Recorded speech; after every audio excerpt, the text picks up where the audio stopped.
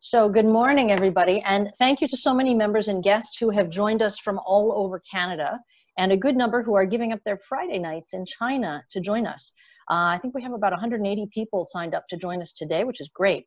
I will present the survey results. I'm Sarah Kudalakos, Executive Director of CCBC, and then I'll moderate a discussion with Dr. Walid Hejazi and Dr. Chung Lee, after which we will take questions from the audience via the Q&A function. We have disabled the chat function, so you can send everything through the Q&A. The presentation is being recorded, and the PDF of today's presentation will be put on the ccbc.com event page, along with the report, which can be found on ccbc.com in English, French, and Chinese. And all right, let me just make sure we're set here. Okay. So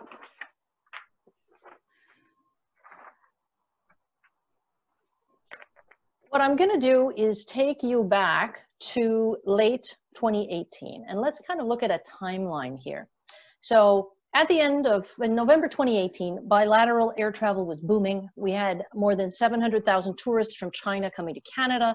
We had lots of business travel. So the 4 trips to China I typically make paled in comparison with my members, many of whom were going 6 to 10 or more times each year. The Economic and Financial Strategic Dialogue held in November 2018, and the presence of dialogue participants, including State Councillor Wang Yong, with Ministers Morneau, Carr, and Bryson at our AGM that same day, marked a real high point in relations, and everyone thought 2019 would be even better than 2018. At the end of 2018, bilateral merchandise trade had reached a record high of 103 billion Canadian dollars, and exports were growing again, spurred by an increasing middle class in China that wants products that Canada sells. Then, in December 2018, everything changed, with detentions in both countries and all that followed. So when we fielded our biannual survey in February last year, nobody was traveling, and there was a great deal of uncertainty. Nonetheless, respondents were largely optimistic about Canada-China business, and it appeared that, over the long term, business between the two countries was still on an upward trajectory. So we wanted to see how, a year later, companies were feeling and how their actual 2019 business fared. So we fielded this interim survey with a limited number of questions. And I'm just going to double check and make sure that we have no technical problems here. Okay. So we knew that not only was the bilateral tension a potential factor, but the US-China trade war had been raging all year. And at the time we fielded the survey, COVID-19 was shutting China down, but it hadn't yet been named a global pandemic. We also knew that some of our members were really going strong. So we hypothesized that China's economic policy could have both positive and negative effects.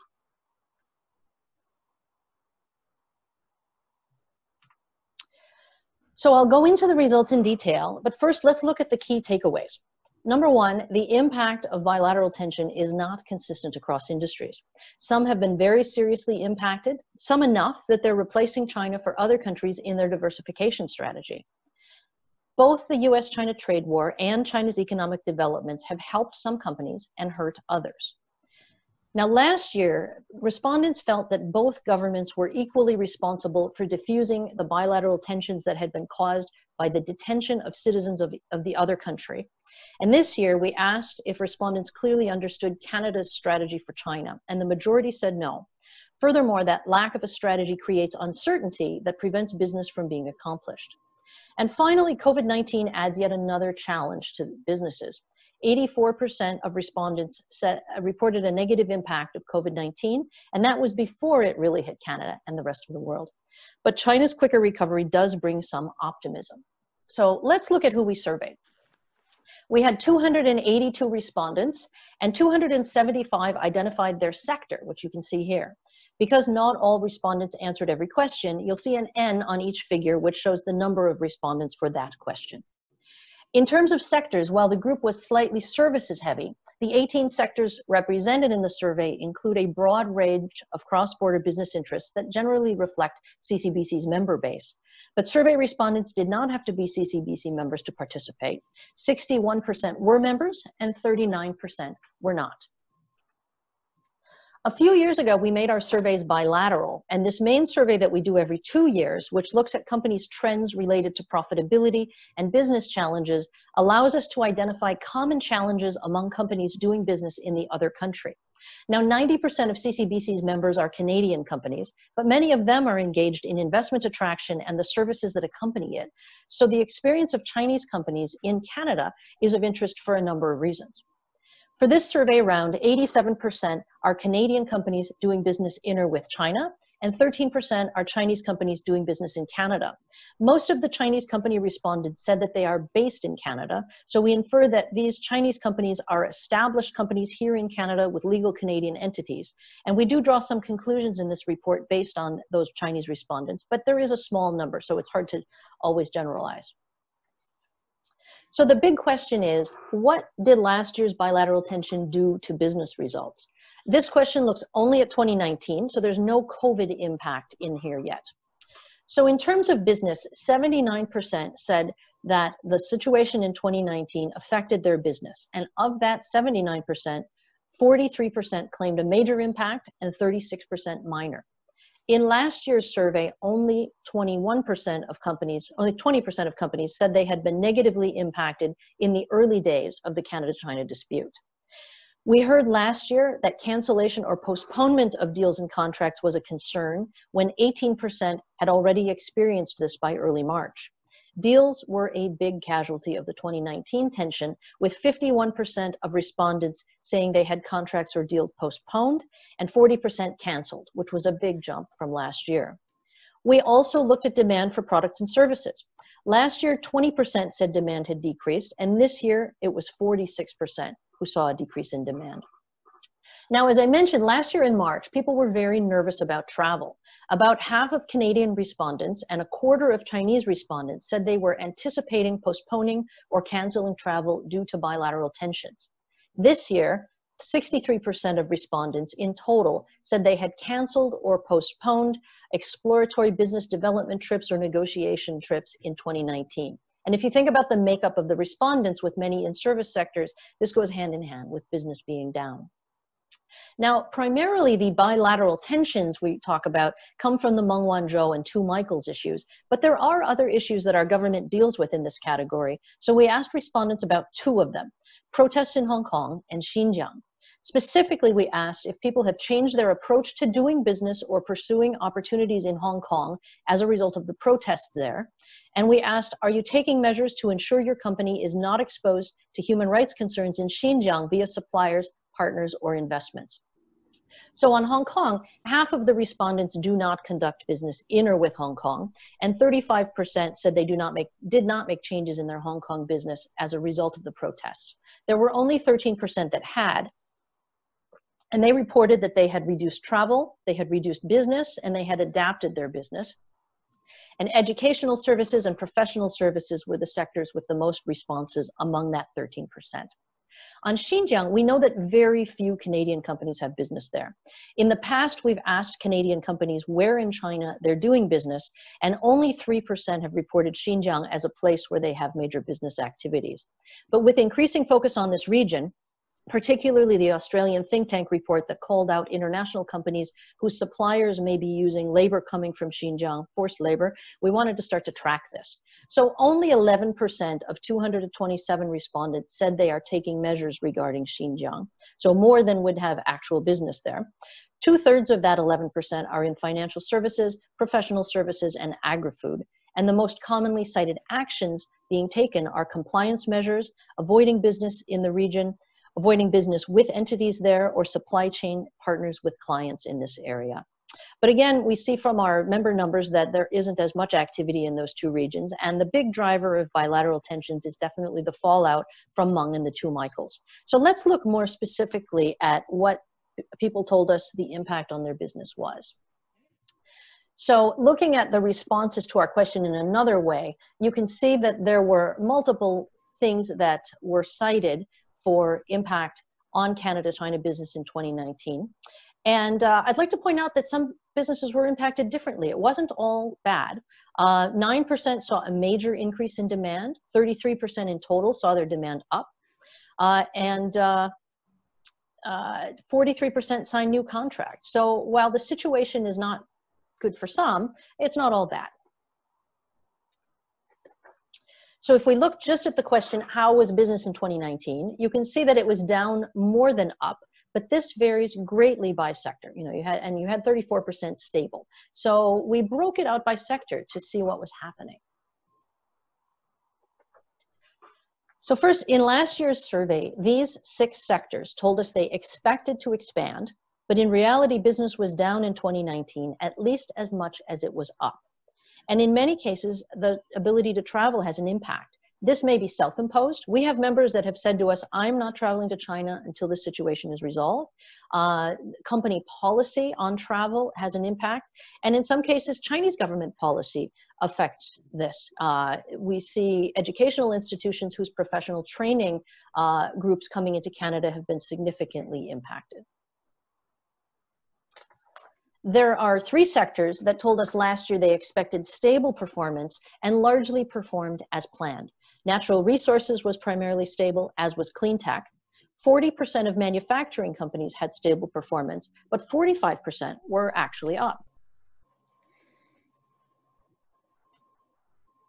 Now, only 9% of Chinese respondents said that their business with Canada was down, and 50% said business was stable, with 36% saying it was up over the previous year. So this is positive news for the Canadian economy, demonstrating that international investors are able to operate and grow as local companies.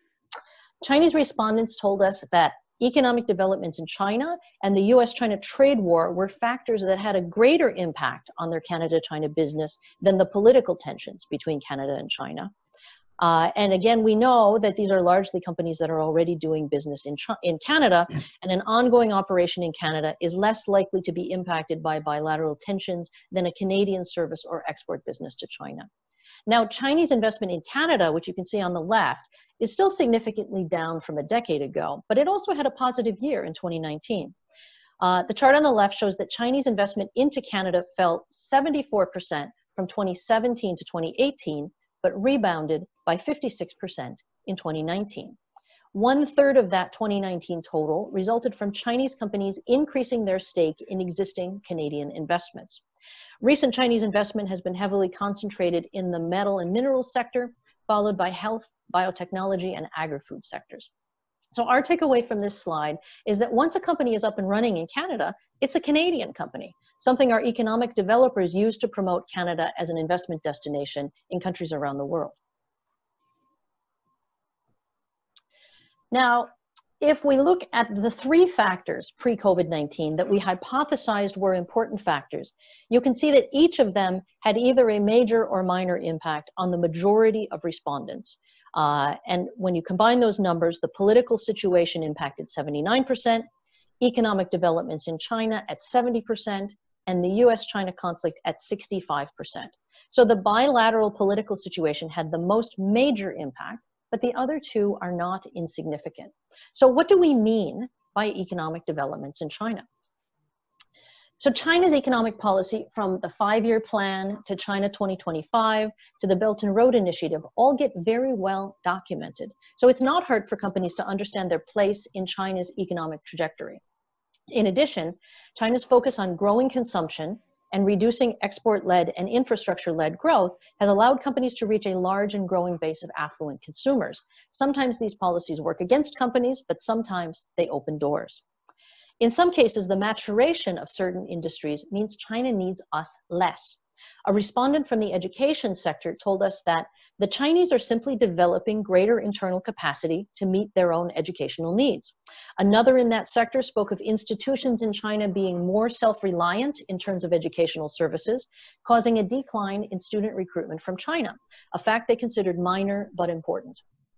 Others told us that China's posture on the global political environment has changed, and its intention on domestic governance. This respondent thought that neither development was favorable to the pursuit of a closer relationship, and that those trends are a reason to pause and reconsider overall engagement with the country. Now, last year, we talked a lot about Canada being like the meat in a US-China sandwich, particularly as the Meng Wanzhou extradition request came from the US. So similar to China's economic developments, the US-China trade war similarly opened doors for some and closed doors for others. 23% of Canadian respondents said that the US-China trade war led to a decrease in Chinese demand for its goods or services, and 23% said it prompted them to shift their business strategy to alternate markets for goods and services.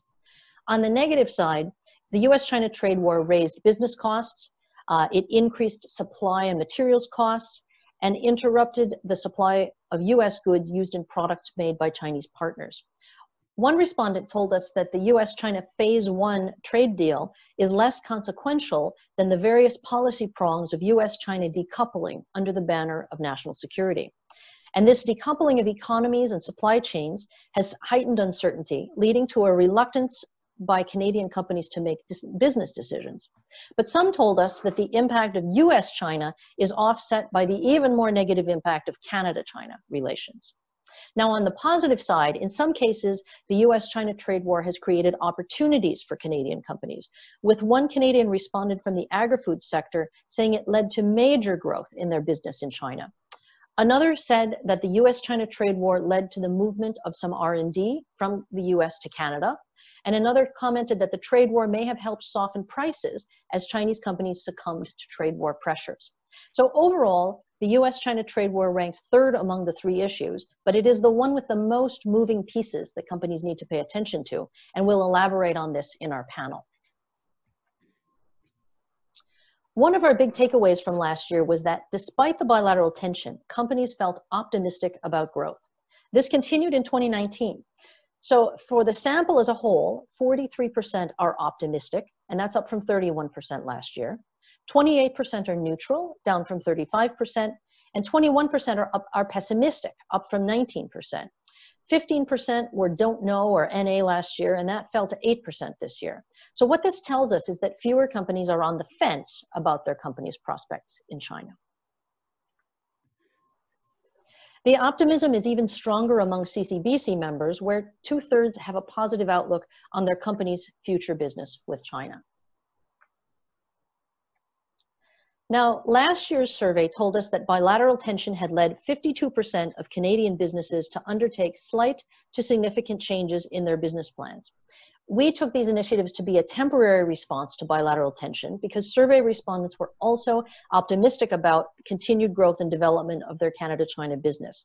2 in 3 Canadian companies said they plan to expand in the next 5 years, and 77% said that China was a top strategic priority. This year, we asked about China's role in that strategy, and 38% had either made it a lower priority or replaced it altogether. Now, industries that are lowering China's place in their strategy are all services, as you can see on this slide. Interestingly, an equal amount of tourism companies made China both lower and higher in their priorities. We found that Canadian companies that did lower the priority are actively seeking market diversification options, and respondents are looking to markets like Europe, the US, the Middle East, Korea, Japan, and Thailand. And one respondent reported to be strongly considering a complete pivot away from China into more democratic and higher growth countries and regions such as ASEAN. Other respondents that lowered China's position in their strategy told us that changes in China are just happening too fast, creating additional risk and challenges for long-term planning. Now, here are some sectors that have either retained or increased China's place in their strategy. Again, we can see that there's a correlation between Canadian companies who are continuing to prioritize China in their global strategy and those that are active in areas that China has emphasized in its economic plans and policies. This reinforces the finding that some sectors are more likely to benefit from China's targeted focus on developing certain sectors of the economy. And Canadian companies should pay close attention to China's economic development and 5-year plans for insight into new opportunities. Finally, we asked whether respondents understood the Canadian government's strategy for China, and 55% of them told us that they did not feel that it had been clearly communicated. Of that so of those numbers, if we split them out, 38% of Canadian respondents told us it was clearly communicated versus 45 overall, and 58% of Chinese respondents felt that it was clearly communicated. And on this one, we received an overwhelming number of comments. More than 120 people actually wrote in fairly complex answers to this question. And while there was agreement on the lack of understanding a strategy, there wasn't agreement that Canada should simply appease China. There were a lot of comments expressing concern about the two Michaels, calls for a hard stance on the issues. One person said future engagement needs to be tightly managed and eyes wide open. But there were lots of comments about the need to be clearer on the importance of the long-term relationship with China and the underlying linkages between our countries. Things like energy and pipelines that have long-term positive implications were not being addressed. People want something less short-term and less reactive, and we had many comments saying that vague positions on the Hmong and Huawei issues make some business interactions difficult as they cannot predict Canada's next steps. So we also heard that there were some concerns about Chinese partners' perception of Canada as a sovereign nation separate from the US, and that kind of takes us back to being that meat in the middle of a sandwich. So people thought that a clear policy would enable the Canadian government and its agencies to advocate for Canadian business, political, and judicial interests. Finally, we asked about COVID-19. So with almost all surveys completed by March 4th, the results clearly fell into the China is affected, rest of world is not timeframe. And you can see here that 84% saw a negative impact of COVID-19, and 80% at that point thought business would return to normal after the end of 2020. Last week, we polled participants in a webinar with CCBC members, and although the sample size in gray here is much smaller at 43 people, we can see that the impact is now more significant, the timeline has shifted out farther, and main concerns have shifted from travel by employees and customers to reduced demand and logistics being bigger concerns, in addition to those travel concerns. So COVID-19 layers on another layer of travel complexity to an already difficult travel environment. And as we have a very good sized group today, we are going to re-poll you in a few minutes, and we'll be able to compare these results at the end of our session. So in conclusion, this survey revealed that Canada-China business was significantly impacted by tense bilateral relations, the US-China trade war, COVID-19, and China's economic development, including government policy, industrial goals, and consumption. The impact is not consistent across industries or between Canadian and Chinese companies. Despite challenges, some Canadian companies in specific industries fared quite well in 2019. China's economic policy and priorities reveal areas where demand for Canadian products and services, as well as cross-border collaboration and partnership, will continue to grow. And there may be opportunities for Canadian companies as China transitions to a post-COVID-19 economy coming out the chute faster than other suffering economies. But 43% of respondents' business fell in 2019, following that record 2018, and the lack of a clear Canadian government strategy remains a barrier for businesses. Last year, our conclusion was that businesses in both countries want their governments to sit down and work this out properly. That call was echoed again this year, that the responsibility is still on both governments. But they also said that a clearer government strategy on the Canadian side could help alleviate the impact of these challenges on Canada-China business, while also helping to dispel uncertainty, provide direction, and better position Canada-China business to succeed and grow. A couple of weeks ago, nominations for the Donner Prize were announced. These are books on policy, and they included U of T professor Wendy Dobson's book, Living with China, A Middle Power Finds Its Way. The book explores many of the same issues cited by our survey respondents, and Wendy points a way forward that includes the need for a proactive strategy that encompasses government leadership, a stronger Canada brand, and an emphasis on human capital, security issues, and bilateral trade and investment liberalization. And I should add that in the comments we got on Canadian government strategy, many companies told us that they had started to downplay the Canadian brand in their own business development. And that was following last year when more than 80% told us that the Canada brand played a major or minor role in their business development. So that's an important finding. Now, on the business side, CCBC takes away the need to guide and assist organizations whose travel and business development patterns are hampered by travel disruptions that now go well beyond those prompted just by the bilateral tension. What happens if you can't or won't travel? How do you adjust your business processes with a culture where relationship building is so important?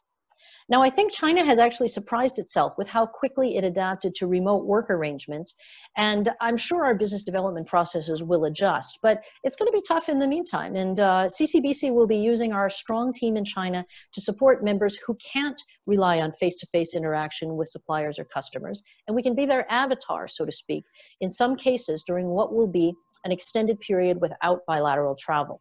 For example, last week we attracted more than 600 Chinese students to 2 Canadian university showcases that featured 8 of our leading institutions. So this was a great connection to potential students in China. We're also looking at how we can help universities and colleges to develop community among their incoming and returning students in China if they can't be physically on campus in the fall. Our team has lots of creative ideas, whether you need help with suppliers, clients, or putting a representative in our incubation centers in Beijing and Shanghai. We also take away from the results that new activation of companies needs to be very well aligned with China's economic goals, encouraging and supporting companies in sectors that are benefiting from the opportunities. And we will help companies to do deep dives into the next 5-year plan, to arm them with data to better understand their market, and to help them to more quickly get their inventory online and in the hands of Chinese consumers. So now we're going to move to our panel. And as we do this, I'm going to pull up our COVID-19 poll. So I ask all of you who are connected to Zoom on your device to please answer these 3 questions while I introduce our panel, and then we will show you those answers and how they compare to the original poll at the end, sorry. So let me introduce our 2 speakers. Cheng Li is Director and Senior Fellow at the Brookings Institution's John L. Thornton China Center. Cheng is also a director of the National Committee on U.S.-China Relations and a distinguished fellow of the Munk School of Global Affairs and Public Policy at the University of Toronto.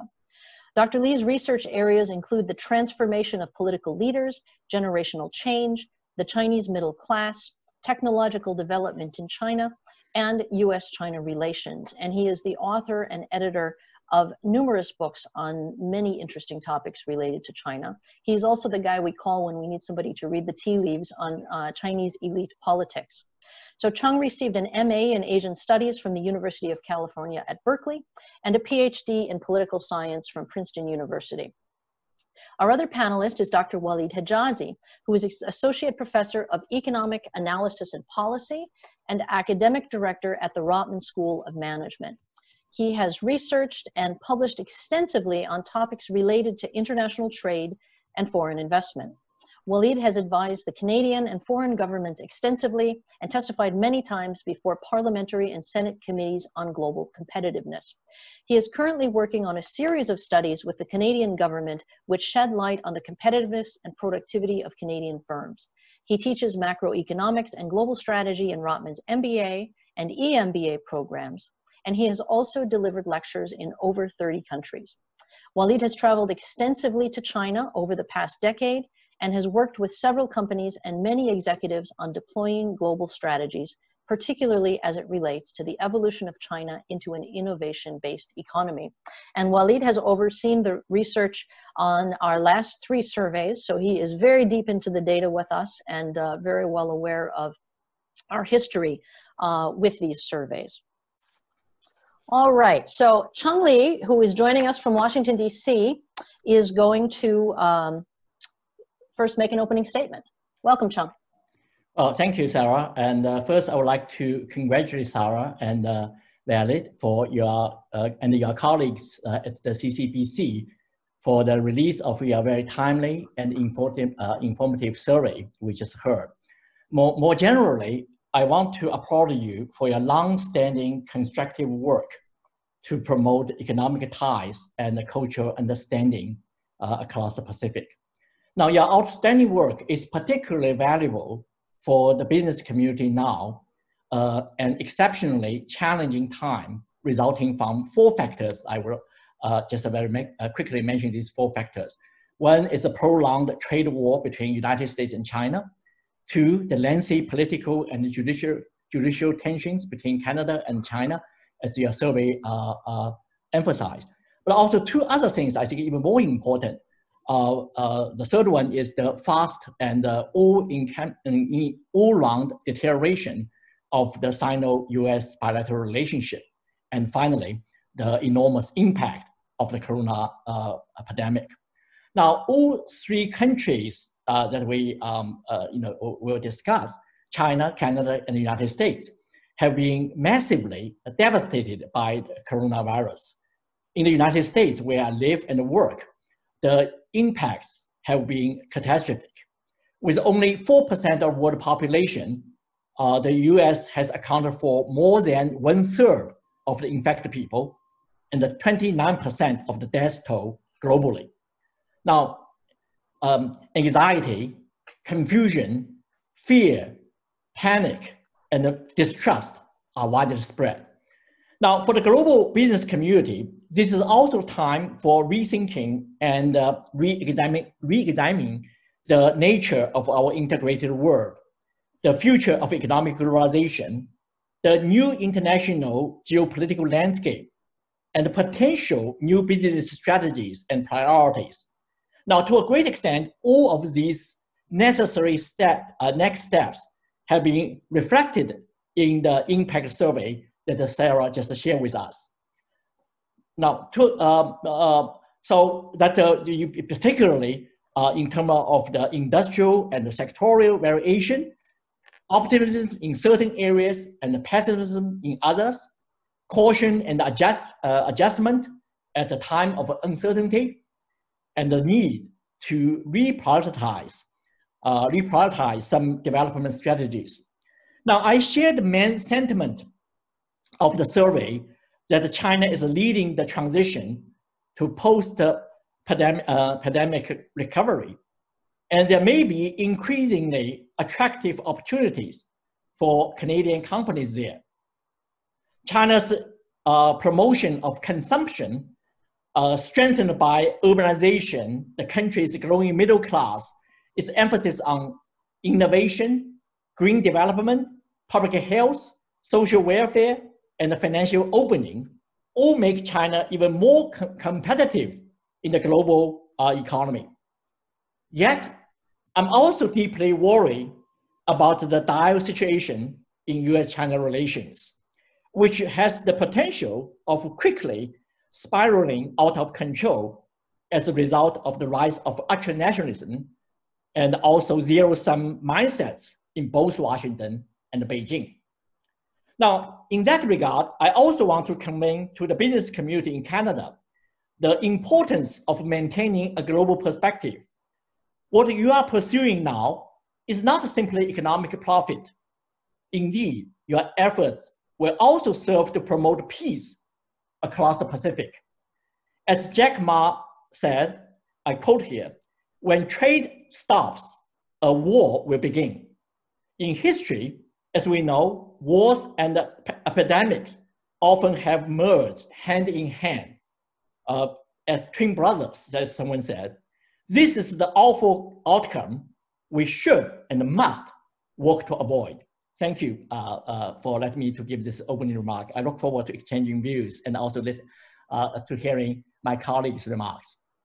Thank you, Chung. Very well said. Walid, I'll turn it over to you. Thank you so much. And before I get to my opening statement, I just want to highlight one thing that Cheng said, is a decade ago, the EU won the Nobel Peace Prize to exactly reinforce the point that you make, that since the creation of European free trade, there haven't been any major wars within Europe. That's why the big concern about Ukraine. But having said that, that point cannot be underestimated in terms of its importance. Trade is not just economic, but there's a lot of other benefits that come from trade in terms of bringing communities together. But I want to step back and think about China in the broader global context and historically, and think about why this survey is so important, especially today. Everyone on this call understands how China has changed over the past 50 years. You know, more than 1 billion people in Asia have been taken out of poverty as a result of engagement in the global economy through international trade, and global supply chains. China is now at an important inflection point, going from a platform for low-cost production to serve the world's manufacturing to a more innovation-based economy. So this transition, this inflection point is incredibly important. That's sort of the very first important trend to think about. I'm working currently with a company that interfaces between Western retailers and factories in China and in Asia. And companies are really thinking forward about how do we manage China's changing economic landscape, thinking about moving low-cost production out of China because of the rising cost of operating in China, because of the trade war. But I think what's really important and what doesn't get enough attention is pursuing opportunities within China. What are the strategies we need to deploy in order to make companies more competitive to compete inside the Chinese market? A few months ago, Chad Brown from the Peterson Institute presented a beautiful diagram which looks at tariffs. And if you go back 5 years, tariffs between China and the US were 3 or 8%, depending on which way the trade goes. But now tariffs are upwards around 25%. They're upwards around 25%. Now, what's really important to understand is back in the 1930s, the United States had tariffs of 25 or 30%, but they were with the whole world. Now they're just with China. So developments in China, it's at an inflection point. The US-China trade war, political tensions between Canada and the US, and COVID. Wow, what a difficult environment to navigate. So why is this survey incredibly important? Because it gets down to the individual company level to look to see how all of these forces manifest themselves in corporate strategies, but not only corporate strategies, but also those strategies that yield better outcomes than others. So one point I think must be emphasized, and Sarah said it in her introductory comments, not only is there variability in performance outcomes across sectors, but even within sectors. Within sectors, there's some companies that have been able to navigate all of these challenges very well, and other companies that have not. And so why this survey is so important, and why I encourage everyone on this call, including their entire C-level, to take the surveys to look to see, how do I benchmark? How does my company or my organization benchmark relative to other organizations within the sector? And why are some companies in the sector able to navigate better than others? That's why this survey is not only very, very timely. I encourage everyone on the call to really read it in depth and benchmark your company and organizations to what you see in the survey. Thank you, Sarah. Thank you, Waleed. Okay, so I've got a number of questions. So let's look at one I wanted to ask both of you. So we see in this report some companies shifting efforts to other markets for various reasons. Now, again, that was all pre-COVID. The mix of economic growth opportunities may be completely changed. But if you're selling to China's middle class, there's just so much market potential that it's sometimes hard to imagine replacing China with, say, a Vietnam. So how can companies leverage the potential of China in the face of so many challenges and a system that stubbornly refuses to look like what we thought it should look like? You want me to speak first? Go ahead. Well, actually, China not only is the first major country, going out of the coronavirus impact. Of course, that we still need to be very careful about the possible second wave. But the fact that China reopened step by step, now even Wuhan, has been reopened. So that actually is a very, very important message. When business community look at the market, you should look at the stability. I mean, even with this kind of enormous challenge, China survive, and not only survive, but also came out relatively strong. Now, China's market is huge, as you said, and about the middle class urbanization, and also some of the policies moving towards, as Valerie said, to the consumption, and also the value chain, to other aspects of value chain. But on the other hand, China has become less vulnerable to supply chain rearrangement. China's processing trade exports accounted for 19% of the country's GDP about 13 years ago in 2007. Now it is only 5%. So it's a market, to a certain extent that, in terms of industrial, in terms of the rearrangement, China is relatively in good shape. Now, also according to the McKinsey China report, which was released about a few months ago, they stated China's dependence on the world economy is declining relatively, while the world's dependence on the Chinese economy is rising. This is very much in line with your survey report. Now, also according to McKinsey report, in 2030, China's consumption will likely be as high as about 6 trillion US dollars, which is a combination of both the United States and Western Europe combined then, and 2 times than India and Southeast Asia, the entire Asian countries combined, ASEAN countries combined. Now, so this is, again, I'm correct, it's the entire ASEAN countries combined along with India, 2 times China's market. So that gives you the perspective. Now, of course, there's some problems in China's market, but I mean, look at today's world, which market is really perfect? There's no such a market is perfect. We're all dealing with this kind of relative terms. So that give us the perspective, and also we should evaluate the market very much in line with that. This is also very much echo what your survey to release and talk about the important rearrangement, reached adjustment. I think this will take some time, but for some analysts, the future trajectory is already clear. Thanks. And before we go to Walid, I just want to make a couple comments on what Cheng has said.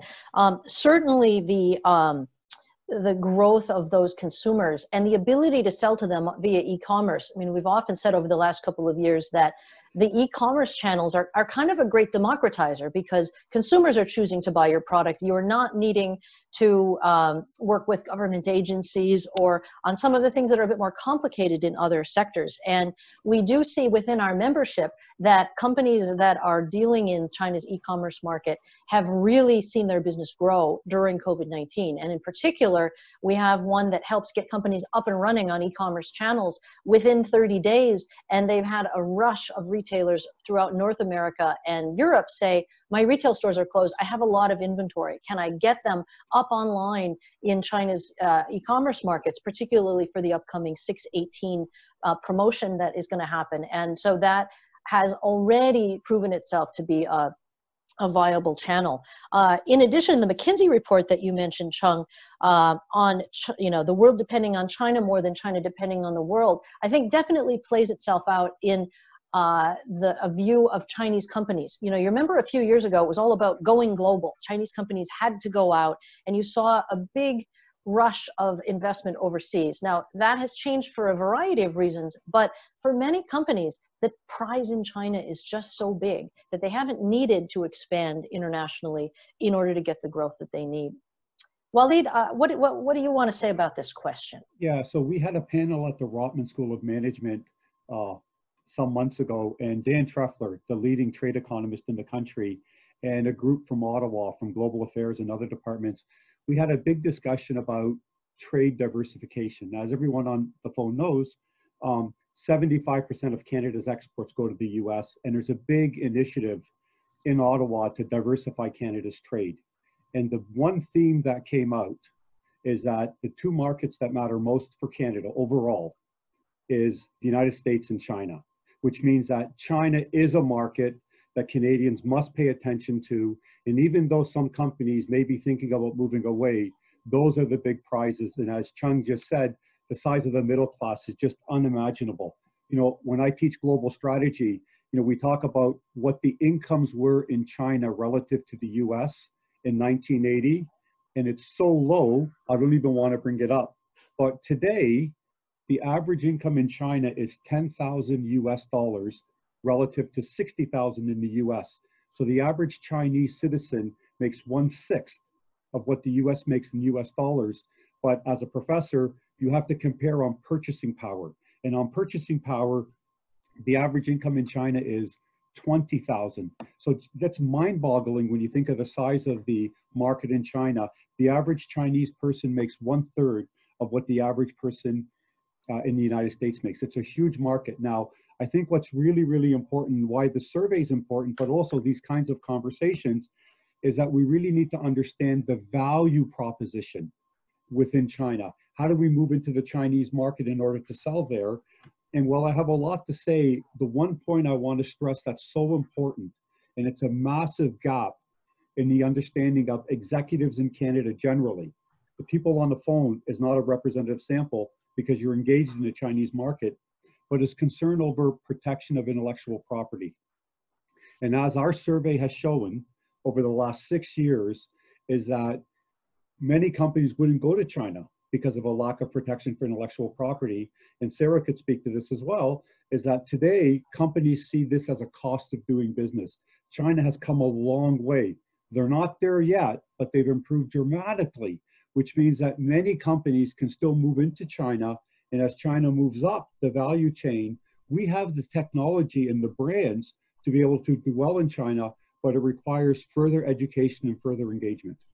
And that's one of the big differences we see, that companies that are active in China are finding that they can very successfully manage their IP strategies through registration, tracking down violators, and then innovating on top of that. And over the course of multiple surveys, we saw IP go from the #1 challenge.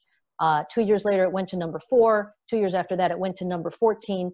And it has consistently now, over the past 4 years or so, been seen as just another manageable business challenge. So thanks, Walid, for that. And actually, on the subject of technology, that's one of the things that has become quite sensitive on the US-China side. So I have a question for Cheng.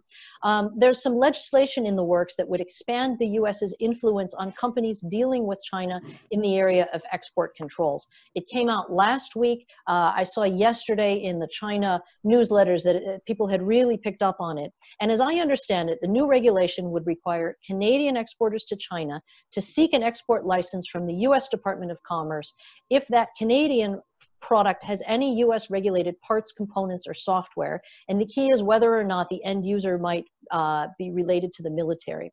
So Cheng, the US seems to be trying to apply extraterritorial influence on other countries to discourage them from selling to China. How far do you think this will go? Well, I think that's a real important concern. I think even White House changed its president. That kind of concern will continue on the U.S. side because you face a very serious technological competitor, China. From U.S. perspective, it undermines Americans' advantage or superiority in the technological area. So that kind of anxiety, fear, whether right or wrong, will continue in the United States for many years to come. So the export control, some of the things, when it become a law, you cannot easily change. Even the president could change. And so it's a long-term challenge. Now, having said that, we should also put in the perspective, China is really in a very fast process in terms of catching up. You look at the areas that they put a lot of strategic efforts, use their government power, and on the areas like AI, next generation information technology, intelligent high-end manufacturing equipment, new energy vehicles, 3D printing, and the life sciences, and etc. Now, in the case of 5G, and which is related with Huawei development. Now, as my colleague and also at Brookings, he's a non-resident fellow, also the author of the New Yorker magazine, he recently observed the US does not have a 5G alternative to compete with that of China. Now, that's actually is a serious problem on the part of US. So he said, I quote, "a failure that cannot be blamed on spying by China."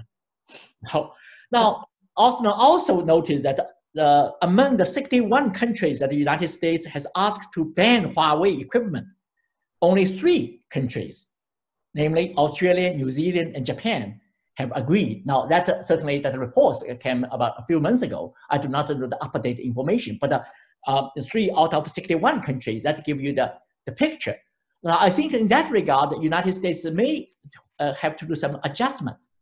So here I give you the two different, kind of interpretation. On the one hand, short term, even long term, this will remain a big concern on the part of the United States. And some of the policy will continue export control and also for various national security interest concern.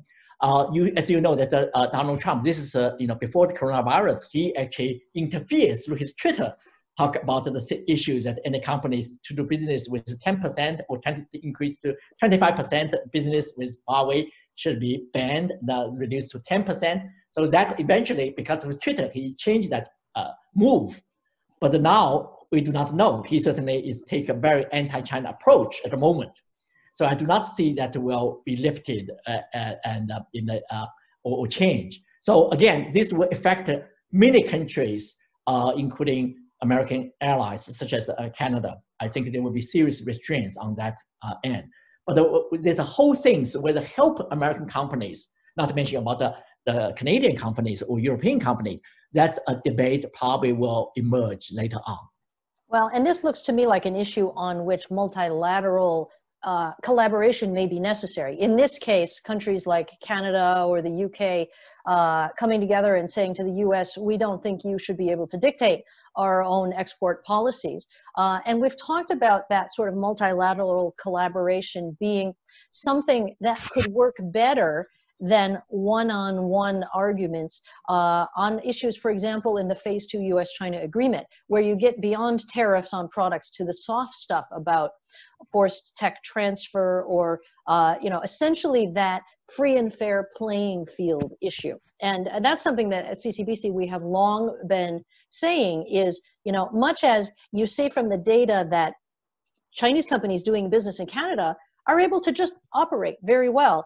On the other side, it's always been hard to be a foreign company in China. And the US can fight with China all they want, but there are many issues they're fighting about that Europe and Canada and Australia all feel the same way about.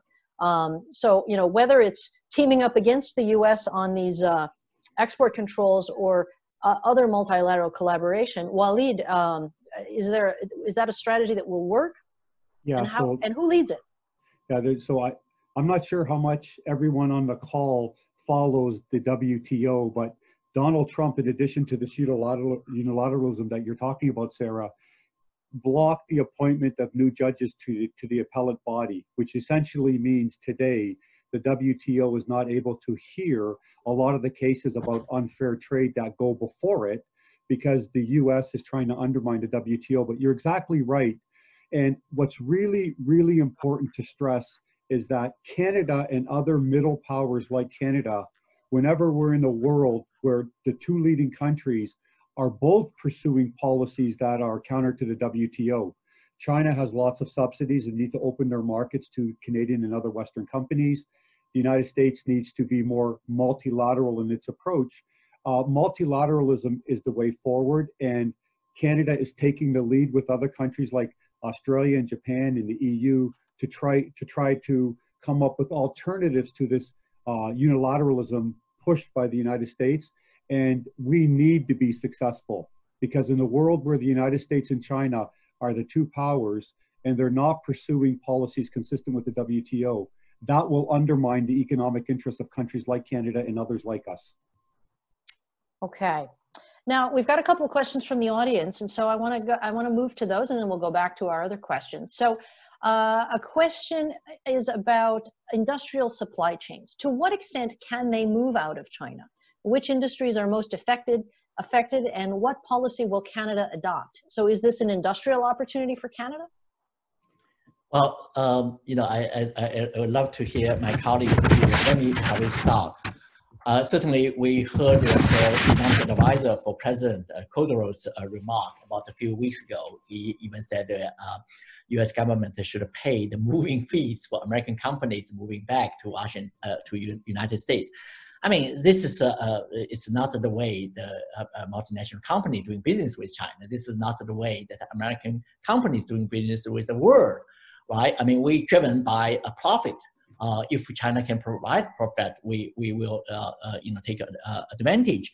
If we do not compete, other countries will take advantage of that.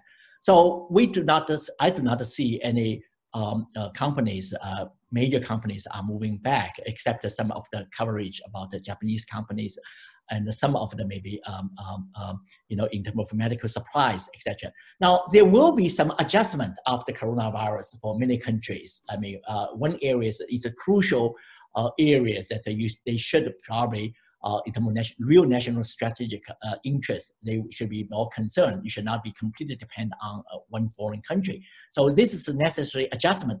But overall, I think that unless, as I discussed about the real dire situation, which is not on the economic front, but on the security front about the war and peace, except that scenario, I do believe that the business companies, Americans, multinational, will continue their previous practice.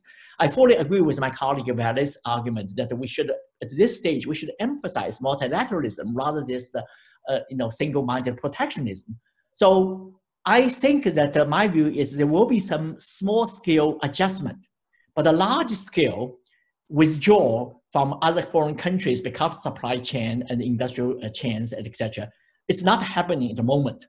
I don't think it will happen unless we really enter the very serious dire situation about the military conflict. Okay. Walid, any thoughts from you? Yeah, just a couple thoughts.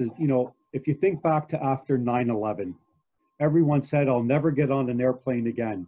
And 6 months later, the world was back to normal. After the 2008 financial crisis, people said the world will never be the same. And the economy recovered within 1 or 2 years. And there's a lot of panic, a lot of it is emotional. We have a book coming out with U of T Press, which talks about the importance of protectionism for Canadian productivity and prosperity. I completely reject this idea that Canada should become more protectionist. There are problems, there's no question about it, particularly as it relates to supply chains for critical equipment, medical equipment, and PPE. But that's sort of 2% or less of total global trade. The idea that somehow we're going to redesign global supply chains as a result of this, I don't see it happening.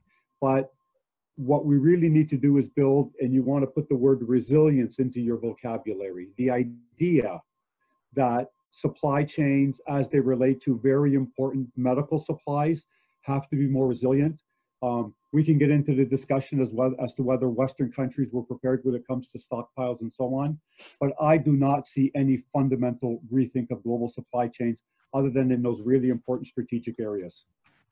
Well, and if you think about where the consumers are, I mean, a lot of where you put your production depends on who's consuming it and where. And so there are those products for which expanding supply bases to include other regions may be desirable. And maybe that comes into the part of this question about, is it an industrial opportunity for Canada? Can we encourage companies to be coming here and setting up operations, particularly with our USMCA agreement? And related to that, another attendee has asked, what's your advice on the Canadian government's strategy related to attracting Chinese investment under the current tension between Canada and China? Who will go first? Who you want? Sure. I'll happily go first. And this is an area where I've done a lot of research, and in our conversations, the roundtables, and also the survey responses, many people are asking for clarity on the part of the Canadian government as it relates to a China strategy. I can go through a whole list. When Harper didn't allow the BHP Billiton takeover of potash, that's not really relevant here. What's relevant here, CNOOC and Nexen, Harper did allow that deal to go through, but then created new rules which said no further would we allow investments by state-owned enterprises into the energy sector. That's clearly a China-related policy. And then the Liberal government in 2018 didn't allow the takeover of Aecon by a Chinese company. Even in the NAFTA, the USMCA, the renegotiated NAFTA, there's a clause that says that if there's discussions around free trade between Canada and a non-market economy, again China, we have to get approval. All of these show that there's a lack, and then of course the arrest of the CFO from Huawei, all of these show that there's a lack of clarity policy uncertainty creates dramatic effects on business. Now, Sarah, you talked about There's Wendy's book, Yes. and I encourage everyone on this call, including the C-levels, everyone, to read this book, especially chapter 6. I'm going to read one sentence. At present, Canada lacks a China strategy and so is vulnerable to pressures generated by the US-China relationship that might not best serve Canada's long-term interests. This book has been nominated for the prestigious Donner Prize. I encourage you to get a handle on it, get a hold of it. But chapter 6 gives a very credible description of what a China policy should look like. And we would be much more successful at attracting investment from China and elsewhere if we took Wendy's advice. Well, let me add that early on in my opening remark, I mentioned about the 4 factors really affect Canadians and also the business community. But these are not equal.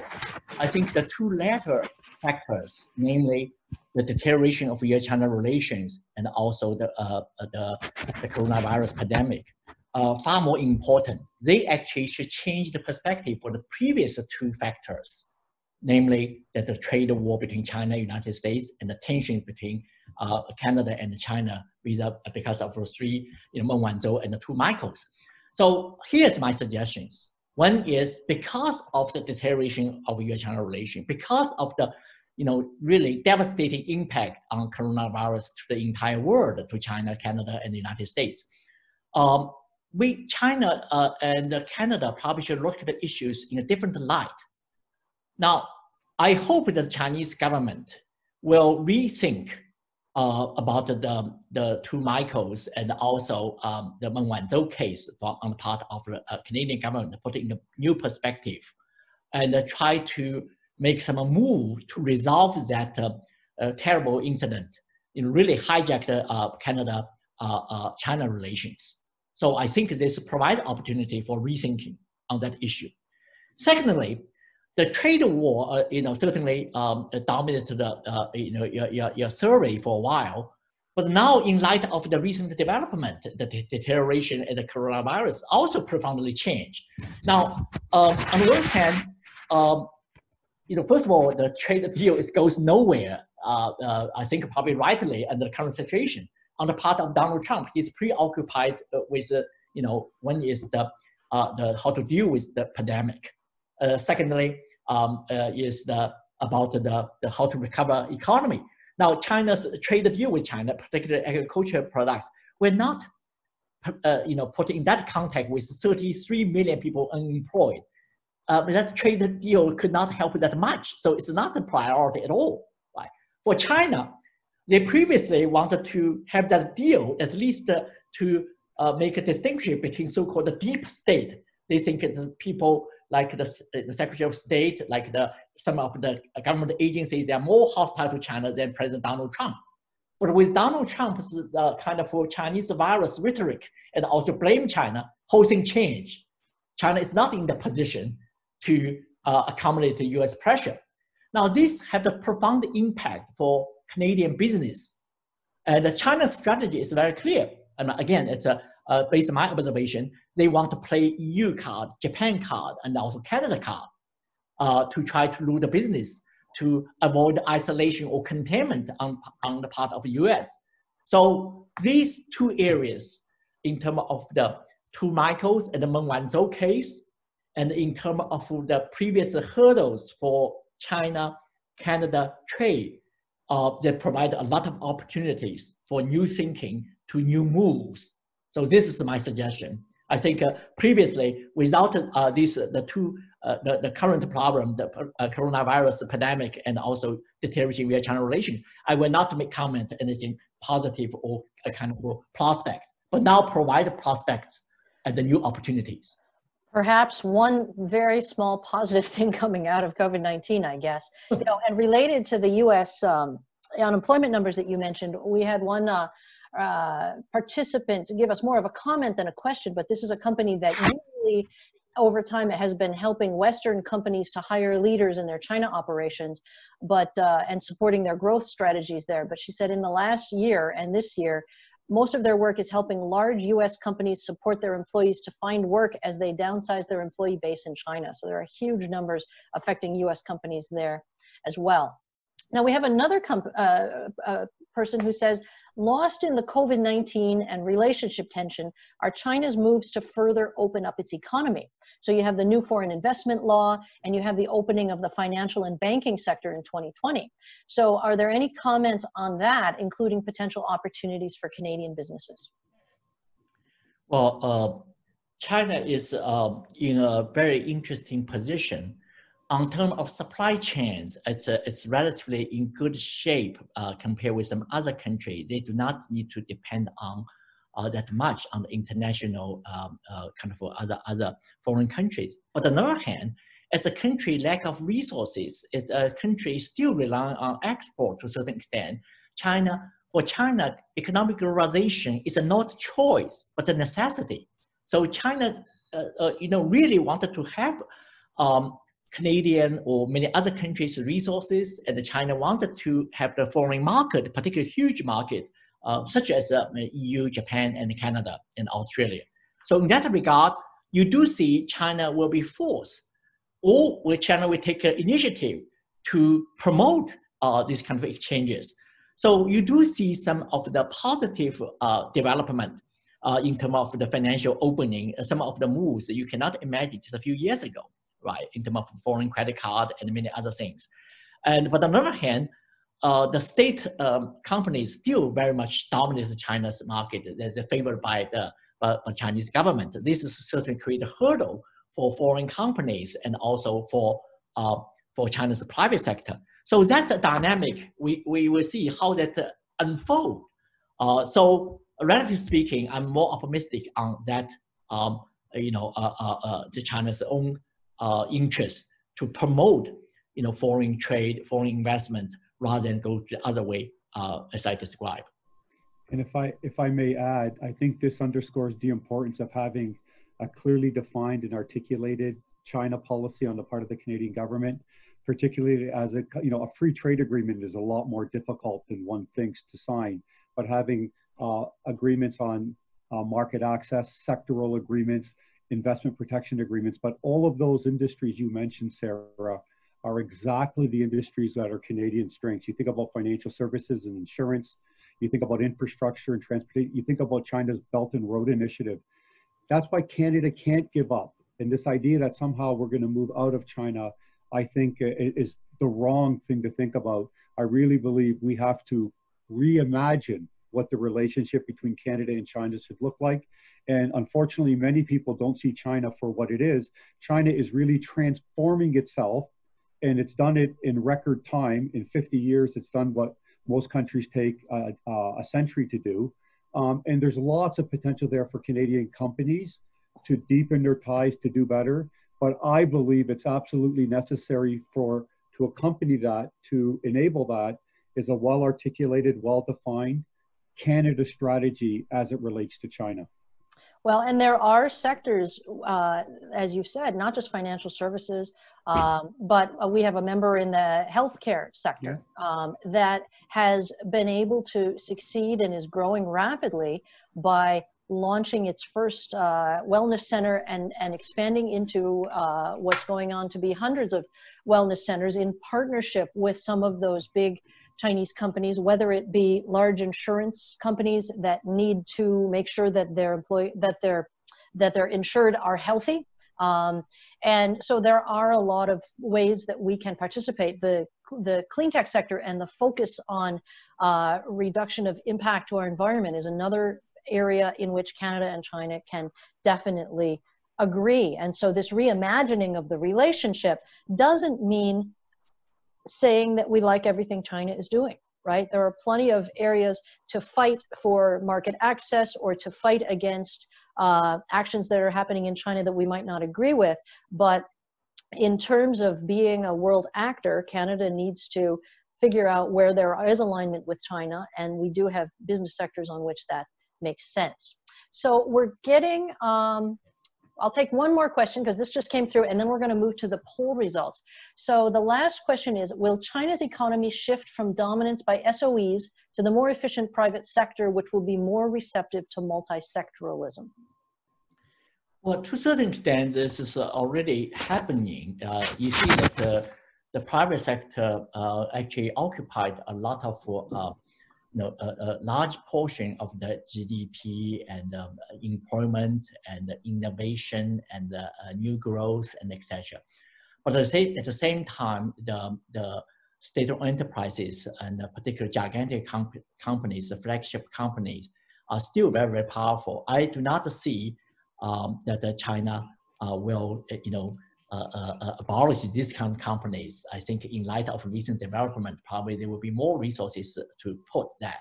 But the important thing is that they also should make these companies more market-driven, relatively speaking, and to reflect the global change. And so that's a combination that I don't want to give the naive or wishful thinking that these national champions will be gone. I think it will be with us for a long time. But at the same time, it does not mean that there's completely no room for private sector for foreign companies. I think this is not the case. So I think that it's from Chinese perspective, they wanted the best combination. For foreign companies, for private sector, they wanted to make them more competitive and also give some pressures on to how to make the Chinese economy more market-driven rather than the otherwise. So this is my general comment. Okay, and Walid, you get the last word. Yeah, and I think there's no question that over the coming decade or decades, there's going to be a movement in that direction, and it's going to be forced. And the reason I say that is China's growth over the last 50 years was one model of development, providing the world with low-cost goods. In the next 10, 20, 30 years, China must transform to an innovation-based economy. That's the only way it's going to sustain growth and continued increase in prosperity. Without an innovation-based economy, it's going to be a problem. And so, especially with the West, the United States leading the way, trying to prevent China from getting access to Western IP, that means China's must develop an ecosystem that allows it to develop its own IP at a much higher level than currently the case. And that's going to require more market reforms. Okay, so thank you very much to both of you. This was a really enlightening discussion and a great add-on to the nuts and bolts results of the survey. So we should have, if my colleague Aude can share her screen, an update on the COVID-19 answers. Here we go. All right. Okay, so in terms of effect on business, we can see that the answers today, which were a larger number than the gray bars, so the answers are in black. People expect a minor negative impact at 50% and a major at 42%. So, 92% are definitely feeling the impact of that. In terms of time frame to return to normal, in terms of the black bars, we definitely see a shifting out of that time period. We still have 39% that see a return to normal within 2020, but many more in 2021. And then in terms of concerns about COVID and what it's doing to their business, reduced demand has definitely become the number one concern, followed by employee travel and customer travel. So, I think there's a lot we have to adjust in our businesses related to COVID-19, and so much of it is not just Canada-China related. But it does change the equation a bit. And so companies that were rethinking China may continue to rethink China, but others may say, well, if the Canadian or US economies are going to take longer to come back, maybe I have to better understand China. And if you do want to better understand China, that's one of the reasons CCBC has been here for 40 years, 42 this year actually, and will continue to be around for 42 more. So I'd like to thank all of you for attending, and thank, everyone can give silent applause, I guess, because you're all on mute, to Walid and Chung, who did such a great job of putting these responses into perspective.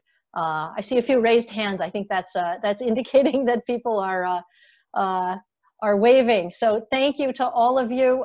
Great group today. I wish I could have been there with everybody in person, but we will do that again in person soon. So thanks again. Bye-bye.